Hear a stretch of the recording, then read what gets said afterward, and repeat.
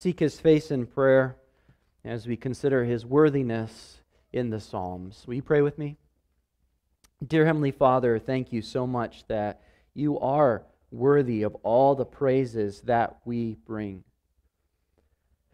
Lord, we are, of all people, without hope in this world if Christ has not been raised, but He has been raised.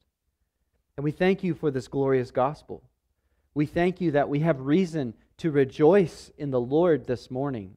Please help us to see from the words of this psalm that it is good and it is fitting that your people would rejoice in you. Fill our hearts with joy this morning and help us to reflect it to the world, that they too might come and see, that they might believe that Jesus is the Christ, the Son of God, and that by believing they might have life in His name. And it's in His name we pray. Amen. Well, just this past week I was watching a video. There was an American orchestra that was touring in Italy, and they were playing in an open square with a large crowd of gathered people. And they had played most of their concert. They were on the encore. And everybody had been really excited and joyful about how the concert had gone. And so in this encore, the audience was actually clapping enthusiastically to the rhythm of the song with this orchestra as it played. Even though they didn't speak the same language, you had the Italians and you had the Americans with English and Italian, the orchestra and the audience was able to rejoice together through this jubilant music and clapping. Because there are appropriate times to rejoice, aren't there? You know, life is filled with both joy and sorrow. And we see this reflected in the Psalms. We've been through many Psalms of sorrow, but here we come to Psalm 47. And it's an invitation to all the world, really, to join in jubilant clapping. And why is the world to clap in this song of praise? Because the music isn't just joyful, but it's joyful for a reason. The reason is that God is the King of the universe. So this psalm calls us to rejoice that the Lord is King, just as we sang this morning as we opened up this service. And even as we dig into the psalm, we'll see that there are three reasons why we can rejoice that the Lord is King, and we can invite the nations to rejoice that the Lord is King. Notice first that we rejoice the Lord is King because He loves us. So the psalm opens up in Psalm 47, verse 1, "Clap your hands, all peoples. Shout to God with loud songs of joy." You know, from the dusty plains of Africa to the frozen Siberia tundra, to the winding waters of the Amazon, to the beautiful coastal cliffs of the British Isles, to the exotic outback of Australia, to the forested wilderness of the Canadian North, to the massive expanse of the Rocky Mountains, to the most remote island in the South Atlantic, God calls all people to praise Him. And why is it that God can call all the nations to praise Him? Because of His universal reign. It demands universal reverence. You see the reason in verse 2. It says, "For the Lord, the Most High, is to be feared, a great King over all the earth." You know, the Psalms uses several names of God purposefully, and in this psalm, we see in verse 1, it starts with the name Elohim, which emphasizes God as the powerful Creator. And then here in verse 2, you see the name Lord. Probably in your translation, it's in all capital letters, Lord, and that is the name Yahweh, which emphasizes God's special covenant relationship with His people Israel. It's this creative God, who is also Yahweh, His covenant Lord with His people Israel, who is the Lord Most High, verse 2 says. Last week in Psalm 46, we saw this same title, Most High, to point to God's loftiness and His exalted status as the ruler over the world. And now, here in Psalm 47, it picks up that title and it's going to carry it to its logical conclusion. Because God is a great King over all the earth, He is to be feared. He's your Creator. He's your Lord. He's your sovereign. You know, in ancient times, kings had absolute sovereignty over the land. We have our division of powers, right, in America with the executive branch and the legislative branch and the judicial branch. A king was all of those branches combined into one. There was no division of power, so when you approached a king, it was with a very real amount of fear and trembling in his presence. We see in the story of Esther, as Queen Esther could only approach the king if he extended the scepter to her. It was a dangerous thing to step in uninvited, but she knows she needs to speak to him for the sake of saving the people of Israel. And so she goes in order to save the lives of the people at the risk of her own life, even though she hasn't been invited for over a month into the king's presence. We read in the story, on the third day, Esther put on her royal robes and stood in the inner court of the king's palace, in front of the king's quarters. No, the king was sitting on his royal throne inside the throne room opposite the entrance to the palace. Now, when the king saw Queen Esther standing in the court, she won favor in his sight. Then he held out to Esther the golden scepter that was in his hand. Then Esther approached and touched the tip of the scepter. You know, if the kings of the earth demand such reverence, how much more should the creator of the universe, the king of all things, demand our reverence and be feared, as verse 2 says? For the Lord Most High is to be feared, a great king over all the earth. The people of Israel did have earthly kings who ruled them, but they knew that over those earthly kings was the King of heaven, the King of all, who ruled over them through their king. And so you notice in the psalm, though there is this healthy, reverent fear, mingled with it is joy, elation, satisfaction. All people are called to clap. They're called to shout with loud songs of joy. So how is it that this joy can be mingled with this reverent fear? What causes that? Well, when we realize that the Lord is not just the King of the universe, He doesn't just have all this power and ability to judge us, but that He is a God of love. He's a good King. And He shows His love in the people who He has chosen. The focus of this psalm suddenly narrows. I mean, it's calling all people to praise Him, and it tells them that He's the sovereign of the universe, but now it's going to focus on specifically His people. Here in verses 3 to 4, we learn that God's sovereign choice displays His sovereign love. The way God works with His people shows how much He loves us. The nations of the earth are invited to come and see how God had led His people into the promised land. He took them out of Egypt and led them into the promised land and gave it to them. So we notice the conquest in verse 3. It says, He subdued peoples under us and nations under our feet. There's the conquest. That God worked for His people. But then notice the land that He gave them because of it in verse 4. He chose our heritage for us, the pride of Jacob, whom He loves. Selah. That word heritage is a specific word that refers to hereditary property.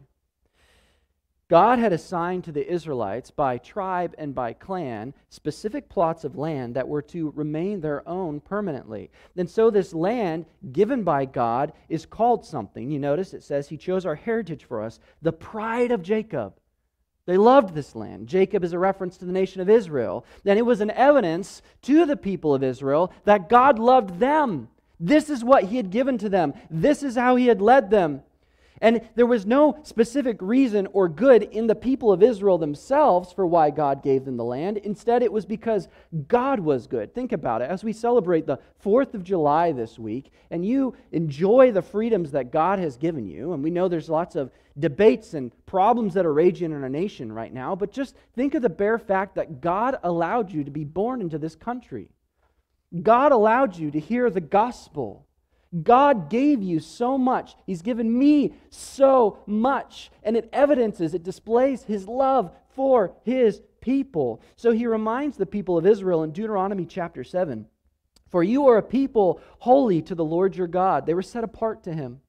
The Lord your God has chosen you to be a people for His treasured possession out of all the peoples who are on the face of the earth. That raises the question, why? Why? Why would He choose them? Verse 7, It is not because you were more in number than any other people that the Lord set his love on you and shows you, for you are the fewest of all peoples. But it is because the Lord loves you and is keeping the oath that he swore to your fathers, that the Lord has brought you out with a mighty hand and redeemed you from the house of slavery, from the hand of Pharaoh, king of Egypt. You see, God's loving choice of his people and his gift to them of the land was meant to highlight his love. Every time the United States of America goes through election cycle, people go to the polls and the booths and they vote. They decide who they want to be president and by casting that vote. And some people, when they find out the result of the election, rejoice. And then some people don't, right? Might perhaps be quite the opposite. You see, we're thankful, we're happy when someone who we appreciate or we admire and respect is in office and who rules over the land. But when they're not, we're also equally disappointed and discouraged. We want someone good ruling over us. That's the way it goes. So Proverbs 29:2 puts it this way: when the righteous increase, the people rejoice.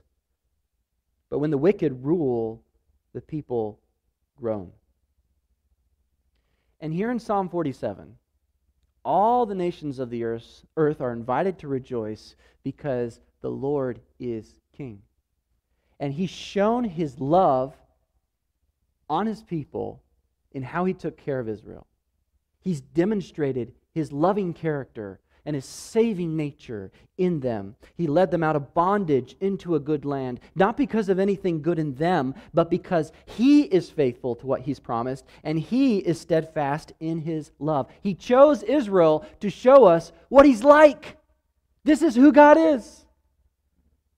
And just as God chose Israel and blessed Israel, so he has chosen and blessed every believer in Jesus Christ. So Ephesians chapter 1 says, "Blessed be the God and Father of our Lord Jesus Christ, who has blessed us in Christ with every spiritual blessing in the heavenly places, even as he chose us in him before the foundation of the world, that we should be holy and blameless before him."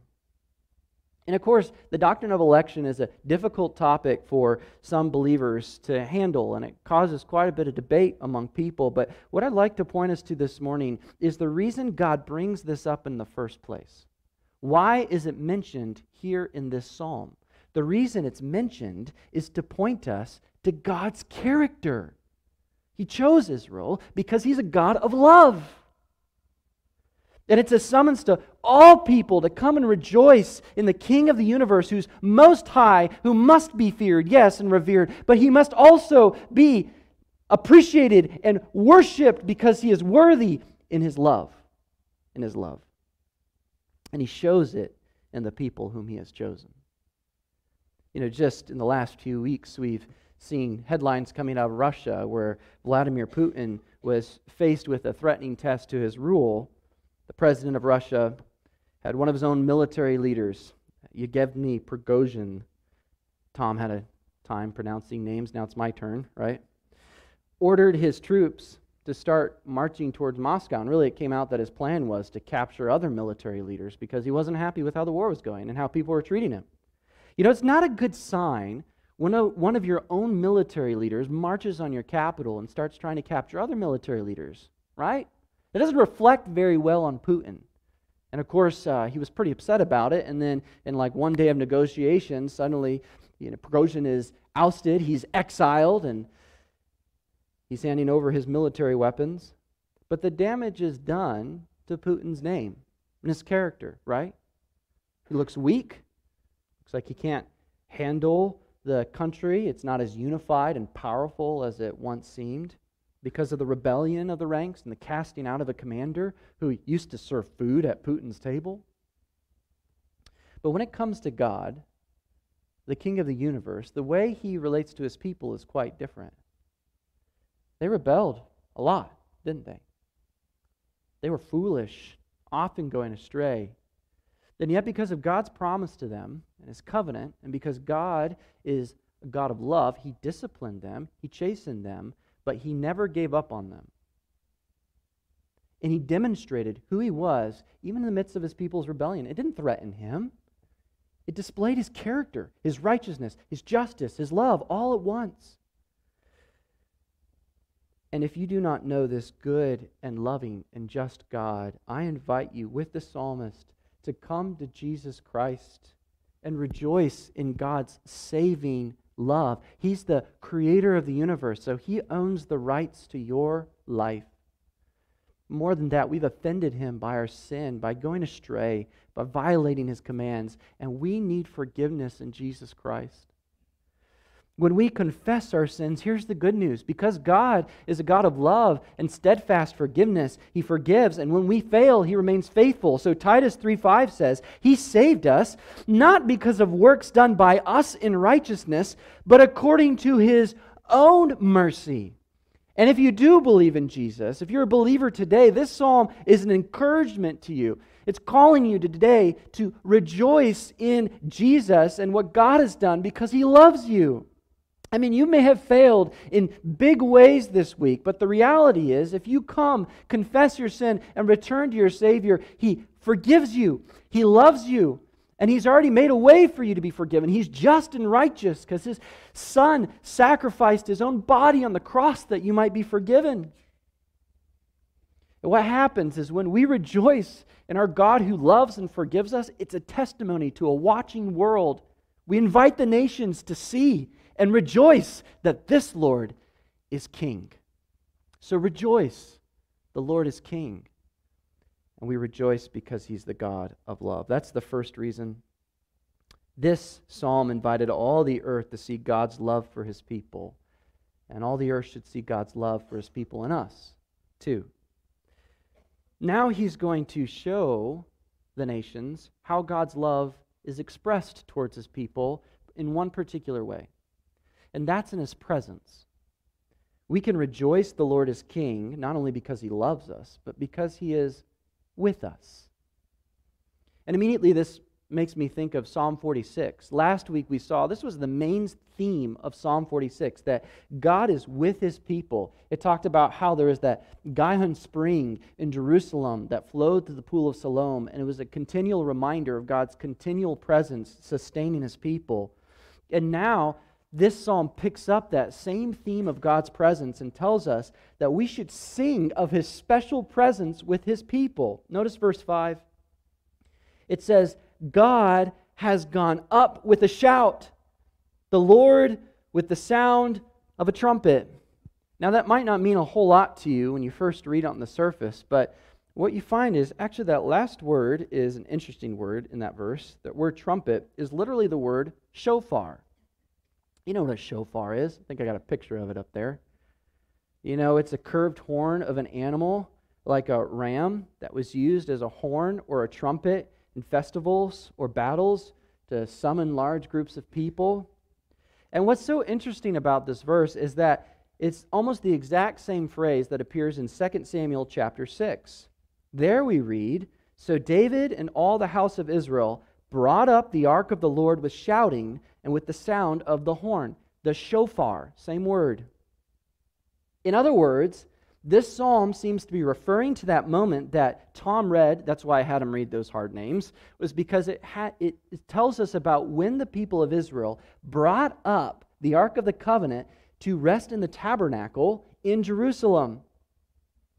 And as we've seen so far in the book of Psalms, here, book 2, there's this cluster of psalms of the sons of Korah. They were the ones who led the worship in the temple. They're the chief musicians. And if you look up the title of this psalm, it says it's a psalm of the sons of Korah. So really, what we seem to be seeing is a section where there's this section of the life of David where the kingdom is settling and people are worshiping God in the tabernacle, and the Ark of the Covenant is brought up. And it signified God's presence with his people. It was a special moment. They're literally celebrating God's presence coming up with his people. The Ark of the Covenant was supposed to reside there on Jerusalem. And so all the nations are invited to look on and see, literally, that God loves his people because he dwells with them. He's with them. He had given them a good land. He had given them a good king. And so in verse 6 they say, sing praises to God. Sing praises. Sing praises to our King. Sing praises. Because God loves them. He's with them. And that's literally the word psalm, the word sing praises. So they're saying psalm to God in very rapid succession. And the way these words are crafted increases the intensity of the psalm. It fills it with enthusiasm. We often do this in the way that we sing. For example, why don't you pull out your hymnal right now? I'm having some trouble with my mic, so I'm going to adjust here. But look at hymn 43 in your hymnals. Should be in the seat back pocket in front of you. Just make sure. Number 43, we sang this morning. Rejoice, the Lord is King. And if you go down to the last line, or the last system of music there, where it starts with lift up your heart, going to the last one, lift up your voice, rejoice again. I say rejoice. You know, that line really just says one thing, doesn't it? It really is basically saying, sing with joy. That's all it means. So why do you say it so many different ways? I mean, Charles Wesley could have just done that. He could have just said, sing with joy, sing with joy, sing with joy. Done. But then the song probably wouldn't be in our hymnals. Because that's not very fun to sing, is it? And it doesn't really picture singing with joy very well. It's not poetic enough. Instead, he pictures singing as lifting our hearts, lifting our voices to God. And more than that, he repeats words and phrases that rhyme with each other, like voice and rejoice. And then he interjects in it. He kind of stumbles over himself. He says, again I say, rejoice. That's a lot better than sing with joy, sing with joy, sing with joy. And it's the same way here in verse 6 of Psalm 47. It's written to sound joyful. And Hebrew poetry doesn't typically rhyme, but listen just to the sound of this. Listen to how this sounds. It says, Zamru Elohim Zamru. Zamru Lemlakenu Zamru. They're singing this enthusiastically as the words flow off the tongue and heighten the enthusiasm. It's written for praise. And it would have been marvelous to hear this song sung with its original tune, whatever it was, with people clapping as they proceeded and the sound of the shofar horns blowing in the background. Here's the point then. It's not just that the people of Israel are celebrating. They should do that, yes. It's that they are so beautiful and attractive in their worship that they're inviting all the nations to join in. They're happy about it. And sing of God's presence, not only over them, but over all people. Notice this in verse 7. For God is the King of all the earth. Sing praises with a psalm. Because of God's love for His people, because of how God rules over His people, they are now using that as an invitation to all the nations to come and believe in this God. And when they do, you'll notice that last phrase in verse 7 says, sing praises with a psalm. The funny thing is that this word psalm actually is the word mazar, or maskil, and that's usually used to refer to some kind of word of wisdom, something that provides instruction. It's intended to teach us something. So really what they're doing is they're inviting all the nations to come and join in a song that teaches truth about God. This isn't an empty song full of emotionalism that just stirs people up. It's got truth and it has a point. In the New Testament, Paul says that we should do this, the same thing, in a different way. He says, I will sing praise with my spirit, but I will sing with my mind also. What's he saying? He's saying that he can have joyful emotions in his heart, or whatever appropriate emotion might be attached to what he's singing, but he should never disconnect his emotions from the truth. It's really the truth that grounds the emotions and drives them. He's communicating something that's intelligible so people can hear, understand, and be edified. Perhaps you've flown on an airplane before, and the pilot gets onto the intercom and says, thank you for flying with... Looks like fair weather today and temperature in the... Fasten your seatbelts and now, thank you, click. You're like, well, I hope that wasn't important because I have no clue what he just said, right? Unintelligible noise doesn't help you. It doesn't profit the hearer. Yet in this psalm, the nations are invited to sing a song of wisdom that communicates clear truth about who God is. There's no static in this song. It's laid out plainly and clearly so all people can see, which gives us a couple of applications. One of them is that we should not just come to church and sing for sentimental reasons, just to stir up emotions or to make us feel better. Every time we sing, our emotions are shaped by the truth that we're singing. That's what guides our emotions. The second thing is that we have a clear message to tell to the nations. Our King reigns, and through the gospel of Jesus Christ, we don't send mixed signals. There are a lot of confusing signals and messages that people receive in the world around us, don't they? Our message should not be unclear, but rather they should understand and see and behold the gospel of Jesus Christ in the way we speak and in the way that we live our lives. We're called to make disciples of the nations, baptizing them in the name of the Father and of the Son and of the Holy Spirit, teaching them to observe all things that God has commanded us.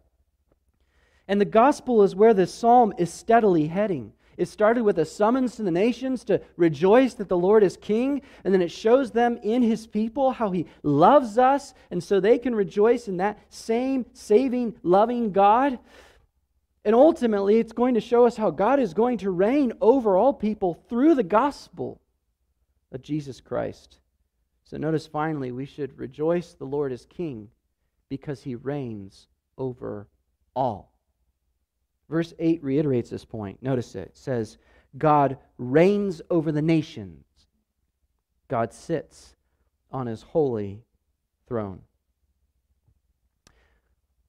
Notice that in addition to focusing on God's reign, there is now an important piece of information that drives this psalm forward, and it's God's holiness. Why is God's holiness brought up here? Does that seem random to you? Well, the reality is that God's holiness actually establishes His reign. This is what legitimizes it. We often think of holiness in terms of moral uprightness, right? A person who's holy doesn't lie, or they don't steal, or they don't give in to lust. But really, being holy is more than that. It includes moral holiness, but it's bigger than that. When we speak of something being holy, we talk of it as being set apart or unique, separate from other things. So one of the classic examples of that is in the temple worship. God set apart certain utensils and certain vessels to be used in the temple worship, and they're only to be used in the temple for those specific tasks. Like a bowl that was set aside to carry incense into the holy place. That's what it was for, and you weren't supposed to do anything else with it. And when we consider God and His holiness, we realize that He is separate from us in many ways. Here in this psalm, He's in a category all to Himself because He's the King of the universe. He's the Creator of the universe. So He has a right to rule over us. There's no one else in that category. God is in a category all to Himself because of His unfailing love for His people. Do any of us love like that? No. None of us can love perfectly like God does. So He's holy in His love and His creative power. There's many other ways that He's holy. He's eternal. He has no beginning and no end. His justice is firm and fixed, righteous, like a mighty range of mountains. It doesn't move. It's not affected by the opinions or the faces of whoever He's dealing with. You may have heard of a term in sports. If you haven't, I'll introduce it to you now. It's called GOAT. It's just an abbreviation for the greatest of all time. Whenever you're talking about a certain sport, this debate comes up. Who's the GOAT of whatever sport? So is it Michael Jordan or LeBron James in basketball? Who's the greatest athlete of all time in that sport? And really, who gets, but I guess the question is, what gets those players into that debate in the first place? I mean, they're among elite athletes. If you're in the NBA, you're an elite basketball player. That already sets you apart. But these players, because of the way they've played, the championships they've won, their skill on the court consistently over time, it sets them in another category, above even the elite. They're like the elite of the elite. Why? Because of their track record, how they perform. And what we see here in this psalm is that God has put himself in a class all by itself because of the way that he rules as king. There's no debate here. There's no one who even comes close to him. So all people should rejoice that the Lord is king because he deserves it. We sang this morning, worthy of worship, worthy of praise. Why did we sing that? Because he is. There's no one like our God. So he proves through his holiness his reign. And in a special way, we see this in the gospel of Jesus Christ. The final verse of this psalm clinches the point by showing us that his universal reign is exalted in the gospel. Read with me verse 9. The princes of the peoples gather as the people of the God of Abraham. Here, really what the psalmist is envisioning is a day when all the rulers of the nations gather and submit underneath God's reign, just as his own people were called to submit to his reign. It's a call to the world to submit. But what this verse does is it thrusts us forward to look to that ultimate fulfillment when people from many nations and tribes and tongues gather under God's throne because of the gospel of Jesus Christ. God had promised Abraham in Genesis chapter 12, I will bless those who bless you, and him who dishonors you I will curse. And here it is. And in you all the families of the earth shall be blessed. So how did that happen? How were all the nations blessed in Abraham? Well, when we get to the New Testament, we see that in Romans chapter 4, Abraham is called the father of all who believe in the gospel. And then Galatians chapter 3 says, know then that it is those of faith who are the sons of Abraham. And Scripture, foreseeing that God would justify the Gentiles by faith, preached the gospel beforehand to Abraham, saying, in you shall all the nations be blessed. So then those who are of faith are blessed along with Abraham, the man of faith. You see, through Abraham and the nation that God brought, Israel, God brought his Messiah, Jesus Christ. And those who place their faith in Jesus Christ are blessed along with Abraham, who received this promise so long ago by faith. So when the psalm says, the princes of the people gather as the people of the God of Abraham, we see part of that fulfillment in the gospel of Jesus Christ. Now, not all believe, do they? This doesn't mean that everybody's going to be children of Abraham, because not all have faith. They're not all saved. And that's why we need to exalt God and show that he is worthy of praise, because people need to hear the gospel. They need to be pointed to Jesus Christ. And how else are they going to hear it? How else are they going to see the glory of the gospel unless we rejoice that our Lord is King? You know, this truth is illustrated in a powerful story during World War II. One author put it this way. On February 3rd, 1943, a U.S. ship carrying 902 servicemen, merchant seamen, and civilian workers was struck by a German U-boat torpedo in the cold Atlantic. Through the pandemonium, according to those present, 4 Army chaplains brought hope in despair and light in darkness. Quickly and quietly, the 4 chaplains spread out among the soldiers. There they tried to calm the frightened, tend the wounded, and guide the disoriented toward safety. Witnesses of that terrible night remember hearing the 4 men offer prayers for the dying and encouragement for those who would live, says Wyatt R. Fox, the son of one of the chaplains. One witness, Private William B. Bednar, found himself floating in oil-smeared water, surrounded by dead bodies and debris. I could hear men crying, pleading, praying, Bednar recalls. I could also hear the chaplains preaching courage. Their voices were the only thing that kept me going. By this time, most of the men were topside, and the chaplains opened a storage locker and began distributing life jackets. It was then that engineer Grady Clark witnessed an astonishing sight.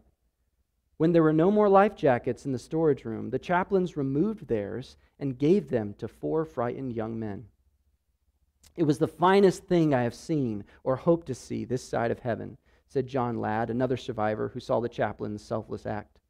As the ship went down, survivors in nearby rafts could see the four chaplains, arms linked and braced against the slanting deck. Their voices could also be heard offering prayers. Of the 902 men aboard that boat, 672 died, leaving 230 survivors. When the news reached American shores, the nation was stunned by the magnitude of the tragedy and the heroic conduct of the four chaplains. The Distinguished Service Cross and Purple Heart were awarded posthumously December 1944 to the next of kin, and a one-time only posthumous special medal for heroism was authorized by Congress and awarded by President Eisenhower on January 18, 1961. The special medal was intended to have the same weight and importance as the Medal of Honor. You know, when people witness a great act of courage, we instinctively want to honor it and admire it. Even though those men died, the impulse was to award and celebrate their bravery of sacrifice even after their deaths. And as great as that sacrifice was, it only faintly reflects the exaltation and the honor that God deserves for sending His Son Jesus to die for your sin and for my sin. We were enemies with God, at war with Him, lost in our sins. He had no obligation to save any of us. I mean, it'd be the equivalent of these four army chaplains taking off their life preservers and giving it to the very Germans who had torpedoed their boat, their enemies. God's love for us is so radical that Romans 5 says, "For while we were still weak, at the right time Christ died for the ungodly. For one will scarcely die for a righteous person, though perhaps for a good person one would dare even to die. But God shows His love for us in that while we were still sinners, Christ died for us." And it's this glorious story, the good news of the gospel that exalts God's holiness. His love is unlike anything we can comprehend. And He rules and reigns over all. And He uses that reign to show us what He's like and to call people to Himself through His Son, Jesus Christ. In fact, Jesus tells us that the cross was the way He would draw people to Himself. So John 12 says, "And I, when I am lifted up from the earth, will draw all people to myself." And that's what He did. If you've trusted in Jesus Christ as your Savior, for everyone here in this room, God has drawn us to Himself and shown us who He is through the good news of the gospel. So this psalm concludes in verse 9 with this phrase, "For the shields of the earth belong to God. He is highly exalted." What do the shields of the earth have to do with this? Well, shields are for protection, right? What God is saying is that through this glorious gospel, He provides salvation and protection for all people who come to Him in Jesus Christ. This Creator God can save you. Therefore, He gets the glory. You see, we've gathered together today to worship God. We've come to exalt Him, and we did it around the gospel, even in our service this morning. And the reason He is highly exalted is because He has saved us. You know, Hebrews 10 tells us that we should put a premium on gathered worship. It says we should not neglect to meet together, as is the habit of some, but encouraging one another, and all the more as you see the day drawing near. And what I want us to notice as we close our service this morning is that this is not some kind of legalistic reasoning, like you save yourself because you go to church. Rather, it's that we gather to exalt God because of the gospel. We're praising Him and worshiping Him because He is like no one else. He set Himself apart in His love, and that grace motivates us to gather and worship Him. And you know what the trickle-down effect is? The trickle-down effect is that other people see us gathering and worshiping God for how good He is, and it draws them to Him as well. So think about your children, parents. When you worship God in church, they see that. They see your love for God and your love for His people. You're calling them to come worship God together. Your example matters. Think about your neighbors who watch you every single Sunday as you get out and you drive to church. It's not that they should see you and say, oh, they're a good Christian, check the box. It's that they should see your life and realize that you love God because of the gospel. It's opportunity for you to be a witness to the nations. This isn't legalism. This is worship. That's why we rejoice that the Lord is King. He loves us, He is with us, and He reigns over all. So our mission in this age is to continually, faithfully exalting God for what He has done in the gospel. And when Jesus returns, it will be clear the Lord is King. And we rejoice in that fact today. Let's pray together. Dear Heavenly Father, thank you so much for the good news of the gospel that displays your holiness and shows us how unlike us you are, God, and your perfections. I pray, please help us to worship you and rejoice in you because of who you are. But we also pray, God, if there are people in our lives who do not know Jesus Christ, I pray that you would help our worship of you to be a witness to a watching world of how good you are. God, people can tell from our lives as we rejoice or as we just kind of look at church as a thing to check a box with, Lord, that whether or not we really are satisfied in you. So I pray that we would behold who you are, that we'd rejoice that the Lord is King because you love us, because you are with us, and because you are exalted and reign over the earth. We thank you for this joyful psalm. We pray, Lord, that you'd help us to continue to rejoice that the Lord is King this week. We ask all these things in Jesus' name. Amen.